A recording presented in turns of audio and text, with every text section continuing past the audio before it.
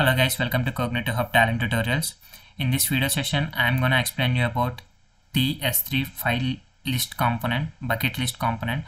So that is basically it is gonna retrieve what are all the buckets that are present in the specified bucket path or bucket name that you have mentioned in the component, and what it will show you is it is gonna give you all the buckets that are present or the bucket names or buckets that are present in the particular S3 bucket that you have mentioned. So for that we have a component known as ts3 bucket list. So I'm gonna explain you that. So for that I am creating a new component here known as ts3List underscore demo. As part of the first component, I'm just creating a ts3 connection here with the access key and secret key.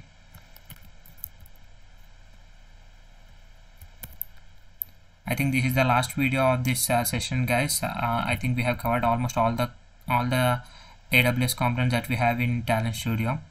If you wanna get all the understanding, just go through all the topics, then we will get clear picture of all the AWS components and how you can do all the in and out from AWS to Talend Studio. So S3 connection, and then I'm just checking here t bucket list, ts3 bucket exist, to check whether the corresponding bucket exists or not. And the bucket that I want to check is Venkat static page. And once if the bucket exists, if the bucket does not exist, then I want to close the connection using the if condition. And this particular flow we have already seen this, and here I'm gonna use ts3List component here. So this is the actual component, this is the main component that we are doing here. I am using if condition, so I am going here only if this particular bucket exists in S3, and I am gonna close the connection if the bucket does not exist.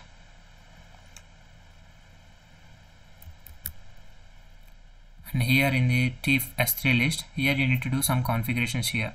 I'm using a S3 connection here, and as a first step, let us see what if we get all buckets, like what is the output that we can expect if we click the list all bucket objects here. And I'm using tjava component to print the data, and I'm connecting tlist with iterate, and at the end I'm gonna close this connection.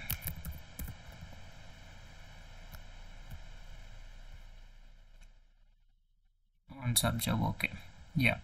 So in the tjava I'm gonna write some print statements.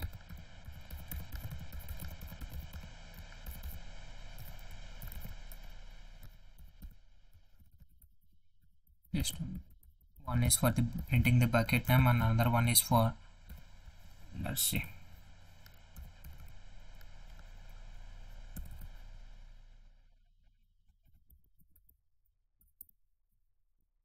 here if you see this in the ts3List, we are having a lot of options here. So if you want to get what is the bucket name, you can just drag and drop the current bucket here and paste it here.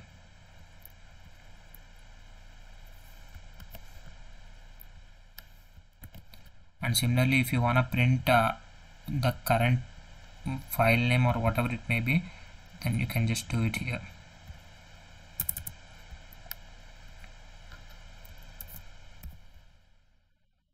That's it. I'm saving it. So that is all. So basically the functionality what I have implemented here is, first of all I am checking whether that particular bucket is exist or not. If it exists, then we are going to print all the internal files and all. If does not exist, then we are just closing the connection. So let's run this thing. So if you see this, the Venkat static page is present. So if you see the output, it is printing, instead of printing the bucket data of Venkat static page, it is printing all the bucket data here. So whatever the files that are present in each and every bucket, it is printing the particular bucket details and all. Here Snowflake Learning bucket as well as the other Venkat static bucket as well. So it is printing all the buckets which have data inside it. But here what I want is I want to print only the things which are present in the Venkat static page. So for that what you need to do is here the reason because why everything got printed is here we check the option known as list all bucket objects. If you uncheck this one, then you will be it will be asking you for bucket name and key prefix. So for this here I am selecting the bucket name as Venkat static page, and for the key prefix I am using that as AWS. So what that means is in the Venkat static page, whatever the things that have AWS or that starts with AWS, that is gonna take it as a key parameter and it is gonna print it. So in this case, in this folder we have only one file here, so only that will get printed. So I am saving it, and if you run this, the expected thing is only one particular file, that is AWS static file.html should get printed. So that is what it's saying. In the Java component, if you see, the bucket name is Venkat static page and the file is AWS_static_file.html. So this is how you can use the ts3List to identify what are all the contents that we have inside a particular bucket. That is all for this video guys. Thank you for watching.